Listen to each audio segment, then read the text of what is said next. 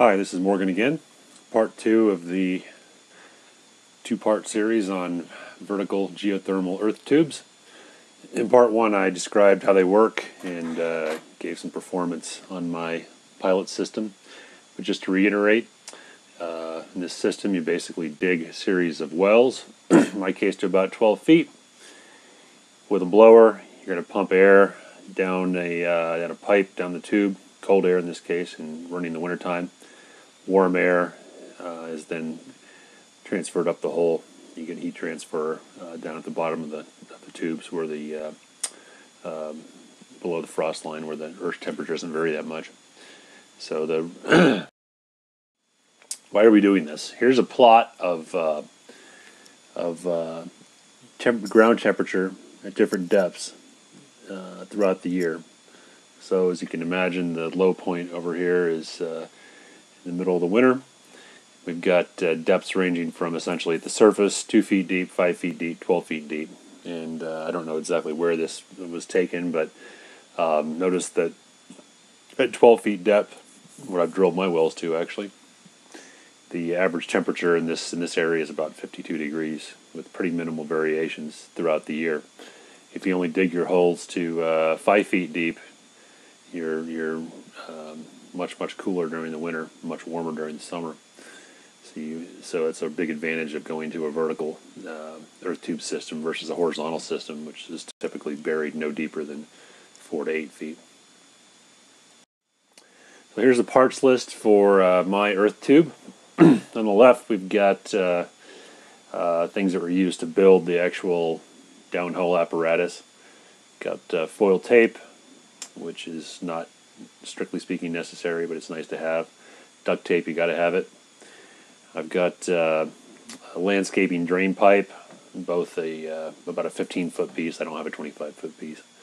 And I've got a T, and I have a 90 cubic foot per minute, 12-watt booster fan that fits inside a 4-inch duct. I've got wood and bricks for building up a little kind of a vent area where the hot air is going to go around my earth tube, the top of it. I've got my Seymour post-hole auger that I use to drill the wells, and then I've got the 4-inch sections of black pipe and the coupling that I use to extend the depth of that post-hole auger so I can drill. In theory I could drill up to 20 feet, but I hit bedrock at 12. So here's how I built my system. I essentially first started by excavating out a little bit of a little valley here that we're going to use. It's going to let us lay the pipe sort of below ground level and let us move the air in and out. And I dug 2 holes to 12-foot depth. Using the landscape drain pipe, I constructed an apparatus kind of like this. It's got one entry point where the blower sits, and then about 2 5-foot sections that go down each well. Next, I add the duct blower fan and put a cover over the trench. When we run the blower, it takes cool air, injects it down into the wells. As that air is moved deeper into the well, if it's cold, then it heats up. Essentially achieves the ambient temperature downhole, which here in Denver, Colorado is probably around 50 degrees most times of the year. Could be about 47 right now, as you saw from my previous video. But that warmed air then tends to come up the annulus of the well and eventually goes out to a single outlet port. And notice how I've got thermometers mounted on either side, both the inlet and the outlet, so I can measure kind of how the thing's performing.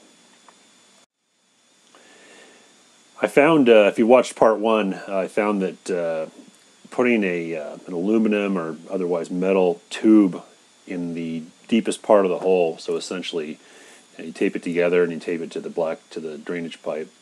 What it does is it moves air to the very bottom of the hole where the air is the closest and the warmest. And by being aluminum, you get maximum heat transfer between the cold air coming down and the warm air in the earth tube. So a good heat exchanger really helps the performance of the earth tubes.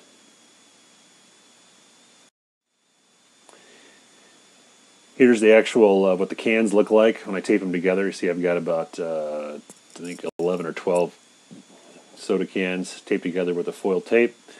That's pipe number one. Of course, I had to with a pair of tin snips. I had to laboriously cut the each end off. Really wish I could have found an easier way to do that. Maybe a saw. It's kind of hard to do actually. And then on the right hand side, you can see there's a made out of soup cans, which are a little bit easier to work with. I made a similarly slightly shorter tube.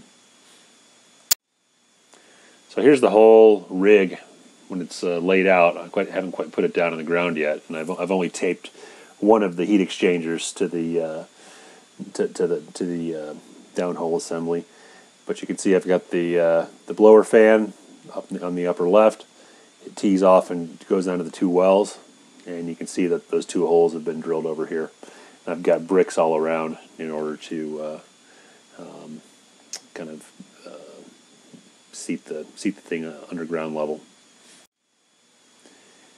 So here's what it looks like on the right hand side when I take the rig and I lay it into its little depression there. And finally, I cover it up using scraps of wood and stone. It isn't meant to be pretty. It's just a test product. But and you can see I've got inlet thermometers at the inlet, thermometer at the outlet, and that's it.